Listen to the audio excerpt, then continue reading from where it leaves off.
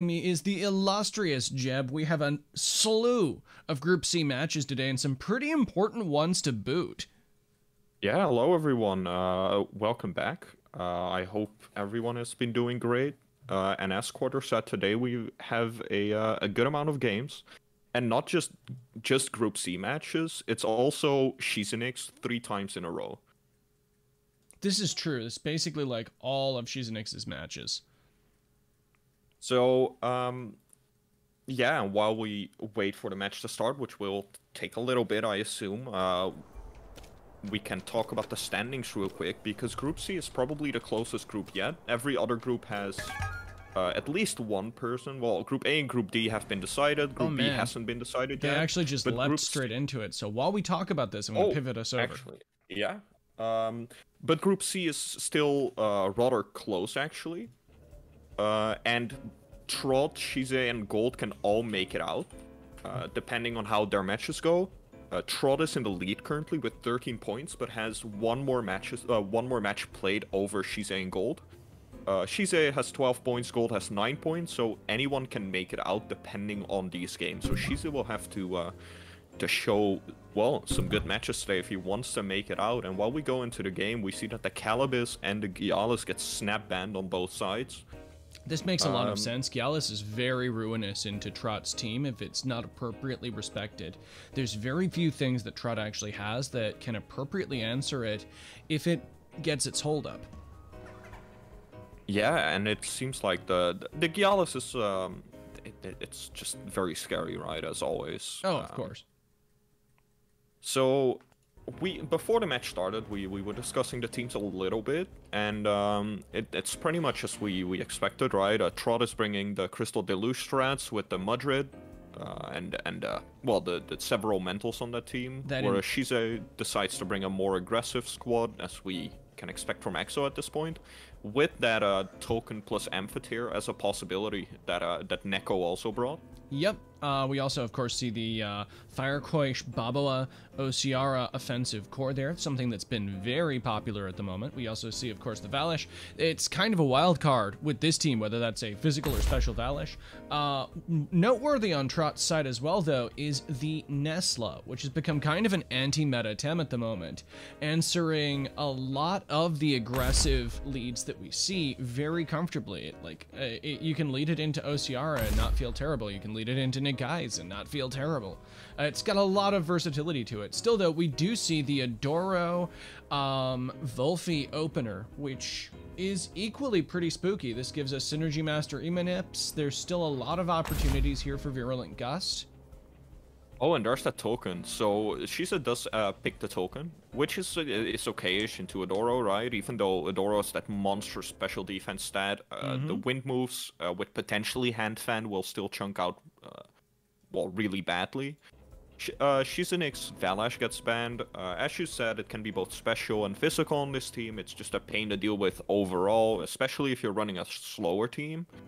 Valash can just run over after being set up, so that's a really good ban on, well, for Trotter.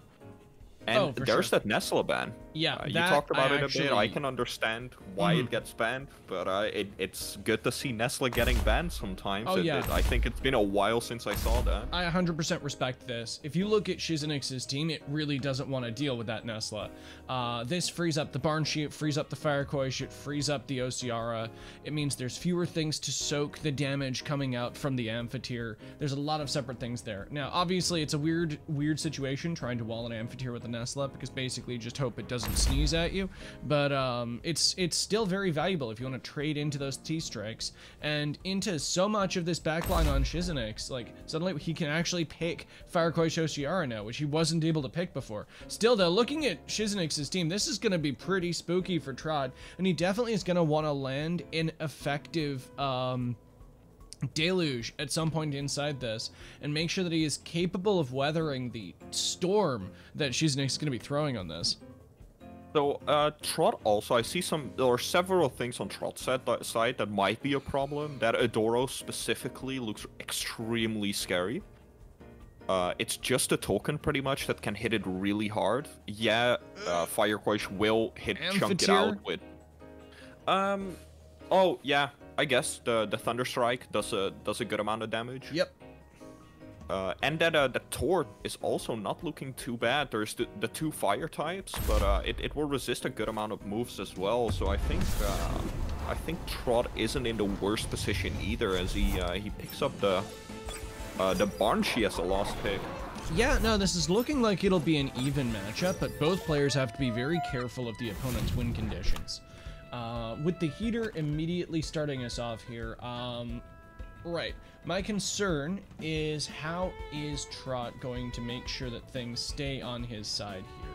My curiosity is if we're going to see like Firecoy swap in on the Tolkien spot, and if that is the case, then my next hope with that is like, you know, you double into that spot. I think the problem is, I think Adoro needs to be conserved. Yeah, as I said, that Adoro is really important for Trot. There's 2 TemTeam that threaten it, but the Adora doesn't get conserved, stays in. Water Cutting Lily goes out onto the Volvi, takes almost 50%. Play goes down onto Babawa, 30% down exhaust, and that trap from the handcuffs. So handcuffs on Volvi, as we expect. And that Windburst onto the Adora still takes it decently. It goes down to 46% after the burn, but look at that massive damage onto the Babawa. The quad effective Virulent Gust. Even or with the burn, he just managed to survive because of that burn, probably. I think it's a combination of the burn and the absence of synergy. Like, the burn definitely helped there. If we didn't see the minus 30% from both of those, that would have probably been a dead Bobble, as you say. Combination of mucus and burn and reasonable special defense investment, one can assume, probably saved our charming slug there. This is still looking like a good general turn for Shizenix. Now, obviously, Trot has the Banshee as a potential swap-in for the Tornado on Tolkien. I don't think Shizenix can push the Adoro KO this turn. I actually think it's better for him to like try to reposition that side of the board, because the Banshee can just eat that, and then you're basically down a Baboa for very little. Yeah, and that Adoro does still have some value for later. So I do like swapping it out. Because that Osiara just looks really threatening. I guess you have Tort as well that can swap into it, but Adoro appreciates that swapping a little bit more, I think. Adoro has a lot to answer Osiara. Blizzard is obviously still a concern for it, but you can kind of deal with that. Yeah, exactly. The Volvi going down to 45% is also not exactly what you want, but everything stays in. Plague takes out the Babawa, so no more Babawa. But, well, Energy Manip comes down first. Was this a heist or a Windburst instead, I wonder? No, it was a Windburst, conserving stamina and trying just to make sure that it just takes out the Adoraboros without overexerting too hard and saving its priority. So I don't mind that too much. The only thing that happened now is that Token takes a good chunk of damage from the synergy energy manipulation, right? And it has that exhaust. The exhaust, I think, is the more important thing there. If it actually wants to use its Tornado or any of its other good moves, it basically has to overexert. But that also means it saved its Tornado, so it now can just bounce, right, and just have that Tornado up for the Tortonite if Shize wants to. Ooh, this was a really good read from Shizenix. Oh god, that is not a board that you want to send in your barn sheet. Absolutely not. Basically that needs to immediately leave and become a Tortonite, but then that Tortonite still takes a Tolkien to the face. So I think the Amphitheater was a very safe switch in though, because it answers both the Yukama and the Banshee. It's just not that great against Tort. Yeah, so I guess for Shize it wasn't like that big of a read. I think it was a good swap in. I mean, it's pretty reasonable on Shizenix's side since you have the Tolkien there and you conserved your Tornado. It's really painful for Tort to swap, or for Trot to swap in anything here, because if you swap in Tort, expecting the Amphitheater, your Tort is gonna get Tornadoed. I actually think What Trot wants to do here is swap Yukama on... I think you do a full double swap this turn. I think you swap Yukama in on the Banshee side, and you swap in the Tortonite on the Volfi side. You're basically trying to bait out that you're swapping the Banshee, but then you swap it into... Like, I'm assuming that he's probably got a Yukama that can survive at least one Thunderstrike, so it's not just dead on arrival. So. If that isn't the case, then this is probably game. But I'm assuming that Trot has a line out here, because it's always better to assume that, in my opinion. So... Yeah.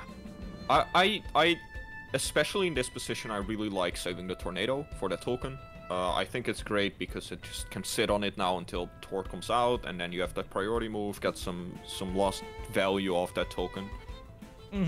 Tort also doesn't appreciate the fire moves, of course, so token still can use that fire tornado as well, but that doesn't have the priority, so... Well, this is why I'm saying, like, trying to bait out something from Shizenix this turn is the best possible outcome Trot can hope for here, and I think the double swap conserving the Banshee, which just melts to Shizenix's Amphitheater, like, you don't want to be dealing with that. We see the Fire Quaish come out instead as the Plague comes down, no swaps happen, the Volfi gets targeted by the Plague. Yeah, so this Volvi is just trapped now, it's exhausted, trapped, energy manip, another synergy energy manip coming down onto the Quaish, this time was aimed at that token. DV also coming down onto the Quaish, and Quaish takes a massive chunk of damage, down to 8%, and it's also trapped now because of the handcuffs. That Volvi though dies to OXing. This is actually really good. Right now, yeah, now Tortonite can just come in. There isn't a Tulkun on the board now. Yeah, sure, Quetzalcoatl still smacks you pretty hard, but you don't get priority on either of those attacks unless you're swapping in something that doesn't kill the Banshee on the Amphitheater slot. In the meantime, you've got the ability to... You've still got Tornado and Energy Manip on the Banshee side to potentially outspeed this Quaish, depending on how Trot spec'd that.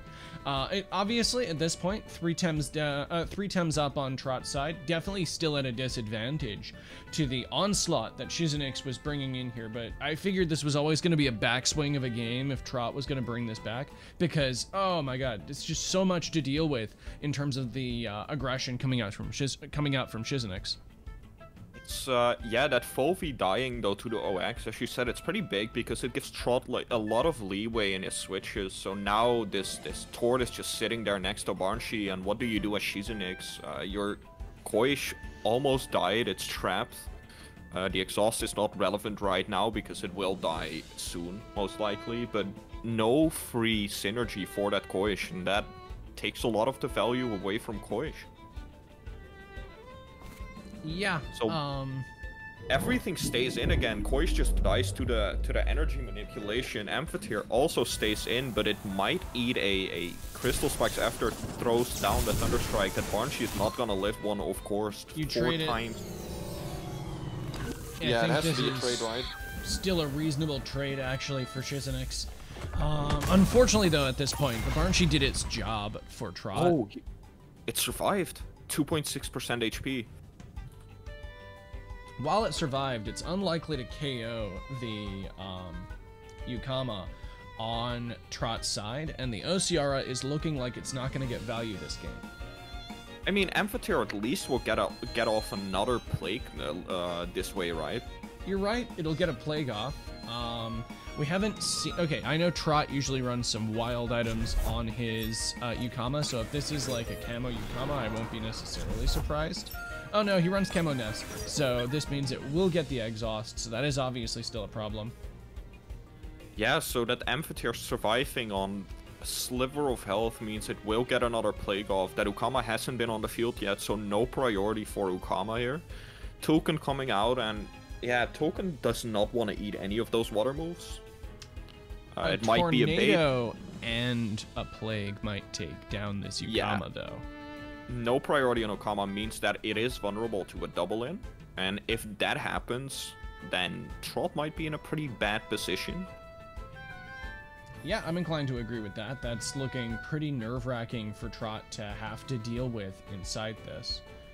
I think at this point, you just, like, assess whether or not you're able to live both of those hits. I know that Trot really likes leaning into the bulk of Yukama, something that is often undervalued and underestimated by people in TemTeam, like especially when Osiara has been gaining popularity. One of the things that really distinguishes Yukama in play is the fact that it's really able to survive a lot of these hits. We do see the cage come down, something one can always expect Trot to do in the face of danger. The plague is gonna be more than enough, though. Oh man. 75% Amphitheater dies to the OX, but that has to be the tornado, and there's no way Yukama lives this. Yukama goes down. Like a clear Shizenix game then. Absolutely no way I'm seeing Trot coming back from this with just a Tortonite and a Dream against what against a Handfan Tolkien. Like, there's no answer to that. Yeah, that plague did so much damage. Maybe it is a little bit more offensive than we gave it credit for before. And there's the concede, there's the win for Shizenix, and the first of 2 games goes to Shize here. Yep, no, very impressive to see. Well played, obviously, to Shizenix. Keeping that on the, okay, the Tolkien was very important in the way that it pressured in that match. Additionally, I think the Ouroboros going down early was kind of rough, but the Ouroboros was kind of rough that match. Like, a lot of the things that it would have been able to deal with more comfortably stayed in the back far longer than I think Trot expected, and the wins were just really frustrating for him. Given that the Banshee was just liquefied by the Amphitheater, it was just difficult for Trot to find ground inside that. I mean, there was a reasonable middle game effort, and the Tortonite was pretty effective. I just, as you said before, the loss of the Volfi was another significant turning point. Yeah, so in the moment it looked okay for Trot, because, well, it gave him a lot of advantage in swaps, but in the end, not having that plague or that DV is like, it was pretty big. Yep. Also, that Adoro looked really good, but it looked good versus Babawa and Osiara. Shize didn't use his Osiara. Nope, didn't use it at all. With that, though, we're getting into our second game of our best of 2 here. So what adaptations will we see in pick and ban? Because, well, Trot has to change something up here. If he doesn't, I mean, Shize had the clear advantage last game, barely used Osiara, so Trot has to swap something up. Yeah, no, I definitely think Trot does need to swap something up here. We do see the Gallus ban still, though, which I think is just necessary. I actually like him picking, if he first picks Nestle here, I think he's in a much better position. The Ukama goes out this time, not appreciating that potential threat of having a fast water attack, and also a resist for fire and water, of course, but that leaves open the Calibus on Trot's side. And Calibus is pretty good against the likes of Firekoish, Babawa. Yep. That looks like a pretty good Calibus. Does still die to wins, though. Yes, and Shize has some good wins. And, well, Token is a good win that doesn't appreciate the water attacks, but that Banshee specifically is what looks scarier. Shize opens up with the Velash token. And, well, that Valash was banned last game, so we're seeing a lot of TemTeam that were banned last game. So the game is gonna look completely different, probably. We do not know whether this is a physical or special Valash out of Shizenix. If this is a physical Valash, I think that Trot is a lot less scared. I think the thing that he truly dreads here is a turn 1 Madness buff that's just difficult for him to punish. Like, he doesn't have enough pressure outside of, like, strangling the Valash, which is just kind of rough. Like, maybe you Toxic Ink it, but it's just vexing. We see the Adoro ban out from Shizenix, an interesting one to see. I do expect the Amphitheater, or the Banfitir, if you will, from Trot. Yeah, that's precisely what goes down. That was just way too gruesome for him. And we still see the Nestle get picked up there. Very powerful into the vast majority of Shizenix's back line. Basically doing a lot to invalidate Osiara, Banshee, and Koish. Babwa is obviously still very frightening into it, but we do still have the Calibus here. If we see like a Tortonite and then a Mudrid, that could be interesting, but that does mean that we don't have any Crystal Deluge synergy. Well, that Nesla, of course, is also good into the token. I don't know if you mentioned that, but absolutely, it's good into the token. Well. That's the other reason why I wanted to see that in the opener, because it would have dissuaded that. Oh, and look at this Ociara versus that team. That Ociara is looking, the Nesla. The Nesla is looking very good into that team. Oh, absolutely. The Nesla, like, this is why I wanted to see the Nesla, and I'm surprised that we didn't see it get banned again, because I think that was one of the most important things. I think it getting first pick would have actually been, like, a solid choice as well. So that Nesla is looking very good into this game. It gets threatened out by the Babawa and by the Valash, but it does well into the others. That OCR is looking very scary as well. It does okay into the Banshee, of course, and into that Mudrid that we finally get to see again, which I'm really excited for. Yeah, no, I hope it gets to do some stuff. It's a rough matchup for the Mudrid here. It doesn't have the best matchup, but hey, if Trott can make it work, power to him.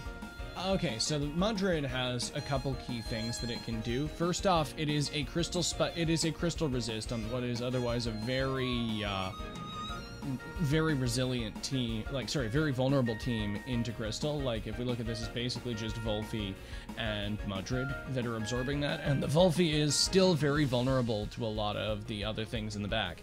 So, additionally, it's also something that can clap back more against Babua and OCR, etc., etc. You want to conserve the Volphy and then, like, have the Mudrid as an additional crystal swap in. Yeah, and this board state even is so rough to fight against for both players, because we still don't know if it's Fisk or Special Valash. So if you make the wrong choice, that Valash has a Madness buff up.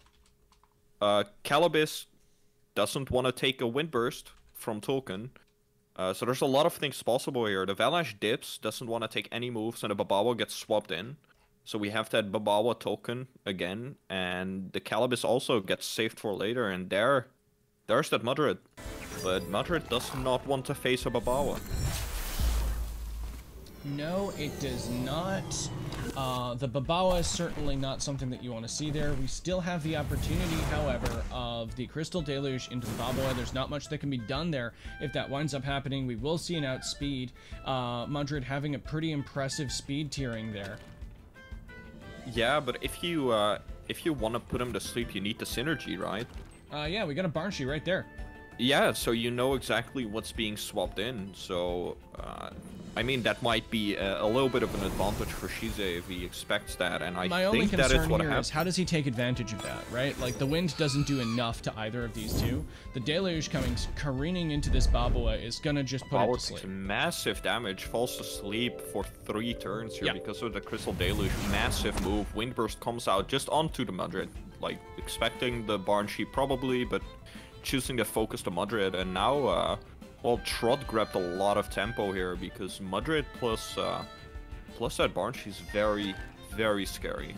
That it is. Ultimately, I don't know how much the token's going to be doing this match. It's great into the Calibis, but, well, it's specifically that Calibis that it's good against. Yeah, so you might want to conserve that as Shizenix here. The question is what comes in on this. Like, actually, okay, speaking reasonably, I think Ociara is an effective swap in this turn. You do have the threat of another Deluge next turn, but it's very likely that the high-speed Ociara will outspeed with the Aquatic Whirlwind. Yeah, Ociara generally, well, Ociara, of course, being one of the fastest TemTeam in the game, so I expect it to outspeed that Crystal Deluge, especially with the Aquatic Whirlwind. And well, I don't think Mudrid will tank that from Ociara. But you still have that Banshee as well, and Banshee can do a lot of damage, as we know. And Babawa just being asleep for 2 more turns is so big, just shutting it off for 3 turns.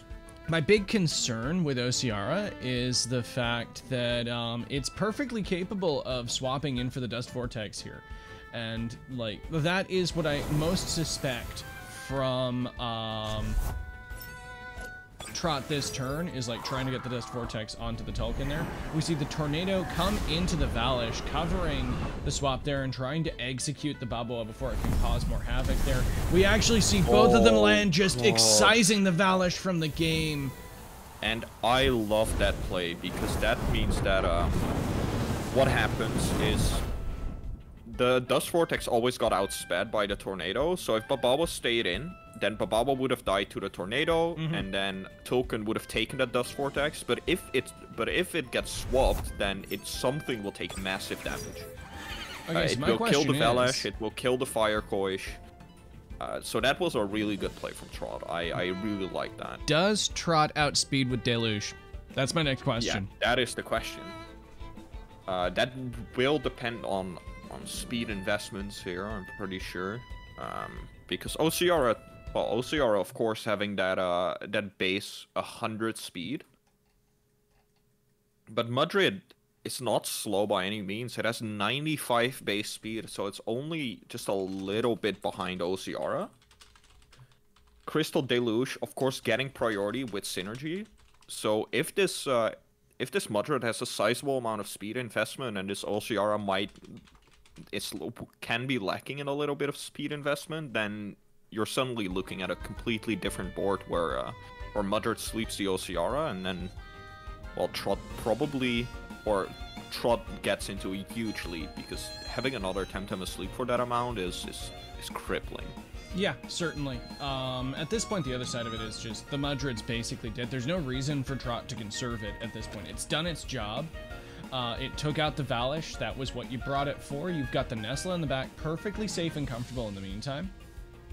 Well, it did more than you wanted, or it probably did more than Trot wanted, because it also slept the Babawa for 3 turns. Yeah, no, getting the Deluge off of the Babawa was massive. I agree with that. So you got rid of the Valash, you pretty much got safely rid from the Babawa as well before it could do anything, and that's just... Well, okay, Babawa is still alive, but that's like a kill and a half for that Madrid. The Babawa could start careening back in later on if Trot's not careful, but he's kept the Calibus safe for when it comes in. So yeah, okay, so Banshee goes out, so that means that we won't see a Crystal Deluge then, or at least it won't outspeed, and, well, the Madrid gets saved for later as well, saving that potential Crystal Deluge for another turn. And Calibus plus Nesla gets swapped in, and that's a pretty good board against OCR. This, if nothing else, is a protection against a combat. Like, okay, so this basically sets up into stopping the service from mattering turn 2 as well. This means that, like, because this was preempted, OCR can't hope to pressure this board. Additionally, Koish can't either. Like, this combination is just pretty ruinous for Shizenix. The Koish swap was a little bit unfortunate for Shizenix, because you just swapped out Tulkun, which did okay into the Calibus, and you swapped in something that literally can't do anything against this board. Yeah, like, what this is it just gonna do? Like, very lava strong wave, feeling. Cat's water cannon, like nothing will damage here. And Trot is just, well, Trot just grabbed all the tempo with those swaps. Yeah, that double swap was really valuable for Trot there. It caught so much momentum. Like, now Shizenix has to find a way to get the Babawa back on the board. Blizzard is still an opportunity there, but if you're doing that, you're basically, you know, offering your horse up for sacrifice to the glorious Thunderstrike of our Wiggly Worm God here, which, while it probably won't KO the combination... Okay, it might KO, is the thing. It depends on the actual bulk of this OCR. Some OCRs can live a single T-Strike, but nothing lives the double in. Yeah, it's specifically that double in that's scary, right? And once OCR is gone, then that Crystal Deluge suddenly becomes really scary again, because it will be able to sleep something again if you get the double, or if you get the double swap, or... Well, we could see a priority on those Fire Koishes. Well, the Fire Koish outspeeds into the Calibus, putting it to sleep, stopping the double threat. The Electric Storm coming down instead, not going for the KO, but instead just hitting both of them. Oh my god, and it only did 35%, and the Toxic Ink just invalidating the Hypnosis, and that was so unfortunate. Yeah, I'm a little curious about blizzarding the same Tem that you decided to put to sleep there from Shizenix. Yeah, so did he expect to underspeed a Calibus, maybe? I don't know why you would expect to underspeed a Calibus as an that's OCRA even with one priority. Yeah, even if OCR is not running like speed, I don't think you can outspeed that, and that is the win for Trot, and that means that, well, that's a tie then, right? That will indeed be a tie for both Trot and Shizenix. Unfortunate misplay at the end there. I think that if he'd conserved his Ociara and just like Hypnoed and swapped, that would have been better. But that wasn't what was definitely. read. That was just sort of a weird little turn there from Shizenix. But, you know, good game and well played regardless from both of our giants in Group C. We have plenty more of Shizenix upcoming, of course. Yeah, all the games that Shize has left will be played today, but with this tie, that also means that Gold will probably be pretty happy, because this means that Gold has a lot more opportunities to take over, or at least qualify. Oh, excellent. Yeah, no, of course, because this is impeding Shizenix's triumphant ascension in Group C. So we're still at basically the same point as where we were before this match. Trot and Shize just both only getting 1 point. Trot only having 1 match left after this. Shize still 2. And Gold has 3 matches left, so that, well, Gold might be able to sneak in that top 8 as well. So everything is still up for grabs in Group C here. Definitely. So once again, if you're checking out our upcoming matches board, you'll notice that we have 2 matches coming up from Group C in our swiftly approaching slots at 1300. So that is in 1 extra hour there. We will have Shizenix versus Axolotus. Axolotus being a very similar team to Trot's. It'll be a similar matchup. And then an hour and a half after that, we will have Shizenix versus Gold. After that, of course, later on today, we will have SMVid versus Ishir. If you did not catch the match last night, SMVid tore a bloody swath and just kind of showed how much he's grown inside this, tying double a best of 2 with Ali for the first time this season. Yeah, and I'm really excited to see that later today, because, well, with the growth that SMVid has been going through, it wouldn't surprise me if he manages to take off a game from Ishir as well. Yeah, no, I mean, Rishi's no joke, obviously, but I'm pretty impressed with how SMVid's performed in the last match, and I do hope to see that again. With that, though, we're going to sign off now as we take a small break before our next match. Once again, I'd like to thank everybody who's stopped by and checked in inside this time. If you haven't, be sure to check out, of course, the schedule and standings using the exclamation schedule and standing commands in chat. We'll also have a link for those in our YouTube video descriptions if you're watching this on YouTube later on, so go ahead and look down there as well. Yeah, thanks everyone for tuning in, and I hope to catch you soon. I'll be casting all day here, so I will probably see all of you back in an hour. Yeah, definitely. And with that, I'd like to once again wish everybody here a lovely day, and we'll see you all very soon. See you soon.